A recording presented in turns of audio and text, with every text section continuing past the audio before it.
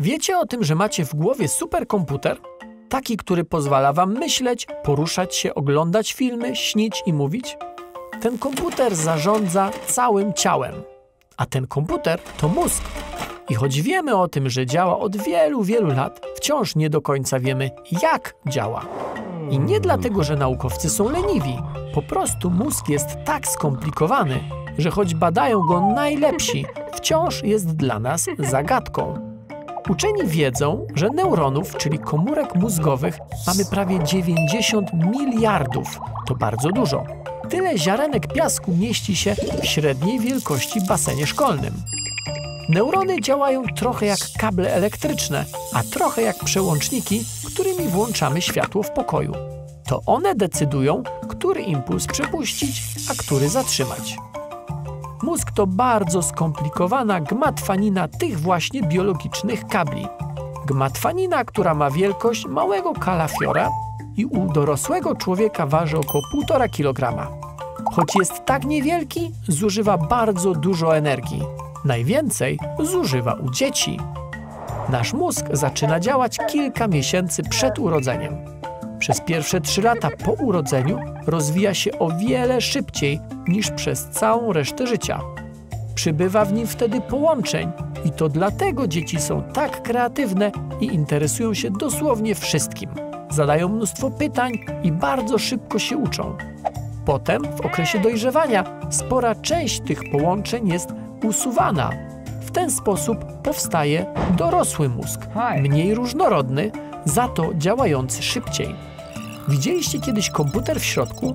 Składa się z wielu połączonych ze sobą elementów.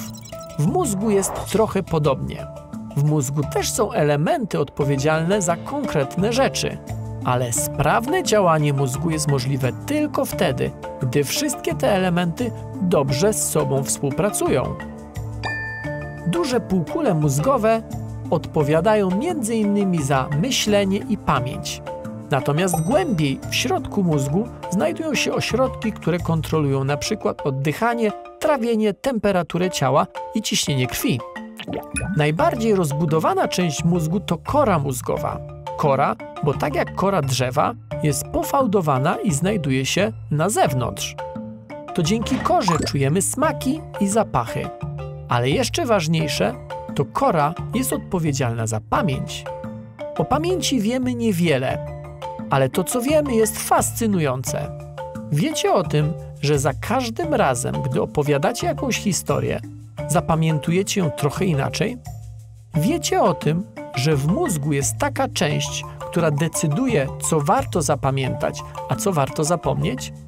A gdy przywołujecie wspomnienia, informacje są odczytywane z różnych miejsc w mózgu i dopiero potem składane w całość?